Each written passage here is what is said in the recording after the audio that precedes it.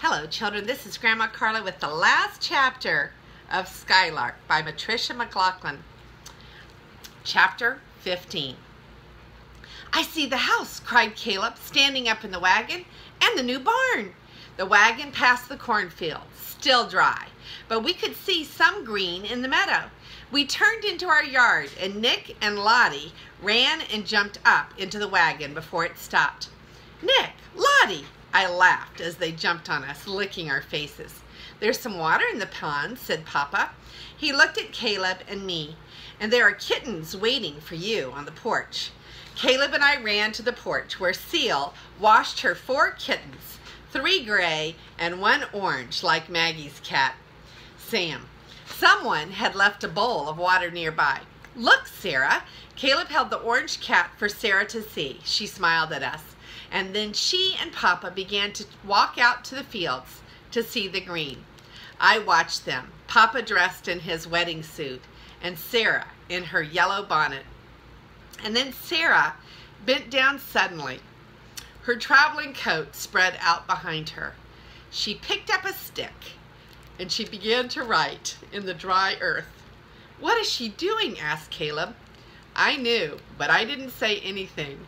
Papa turned and walked back to her, looking down at what she had written. She smiled up at him, and the two of them walked out into the fields in the late pale light of afternoon. Papa reached out and took Sarah's hand. Caleb and I walked down the steps. Under the post, where Caleb's glass still stood, Sarah had written one word in the prairie dirt. Sarah. Home. It has rained twice, but there is still dust. The corn still rattles in the wind. The green of Maine seems to be only a dream. When we came home by train, we passed trees and hills and lakes filled with water. They are beautiful, the trees and the hills and the lakes filled with water, but the prairie is home. The sky so big it takes your breath away.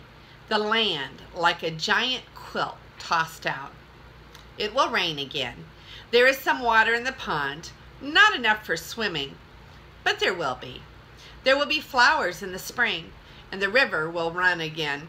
And in the spring, there will be the new baby, Papa and Sarah's baby. Caleb, like Papa, is not always good with words, but I think Caleb says it best. Our baby. That is the end of Skylark. And although the book makes me cry, I really enjoy it.